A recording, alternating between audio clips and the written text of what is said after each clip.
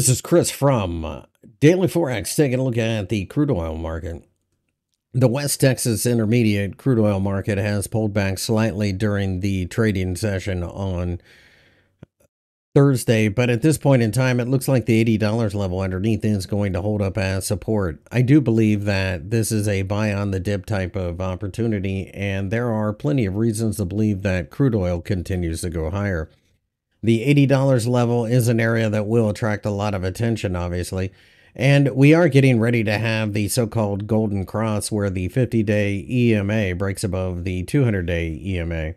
Ultimately, I think that we could go to the $85 level, which is an area that previously had been important as well. Remember, this time of year is typically bullish for crude oil as we see a lot of travel pickup. Brent looks very much the same with the $84.50 level offering support, and I am a buyer of this dip as I believe we continue to see the breakout take off to the upside.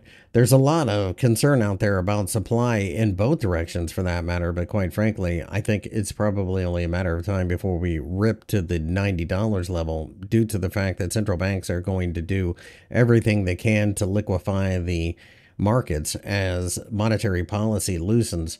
With this, we also have the golden cross getting ready to happen, and that's yet another reason to think that we are going to go higher. Momentum begets momentum, and that's exactly what I think we're about to see here.